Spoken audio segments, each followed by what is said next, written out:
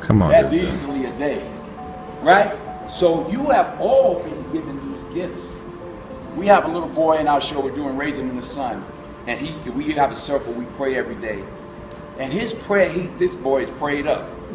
He just prays that we go out and touch someone tonight. He says, God, somebody out there needs us tonight. And we all have that unique gift to go out and touch people, to affect people. Understand that gift, protect that gift, appreciate that gift, utilize that gift. Don't abuse that gift, treasure it. You have it, you already have it. And finally, I'll say this. You'll never see a U-Haul behind a hearse. I'll say it again. You'll never see a U-Haul behind a hearse. Now, I've been blessed to make hundreds of millions of dollars in my life.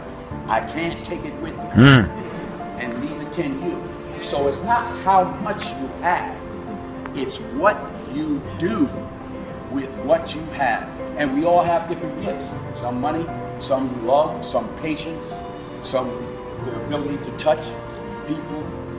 But we all have it. Use it. Share it. That's what counts. Not what you're driving, not what you're flying in, not what kind of house you bought your mama. But buy your mama a house.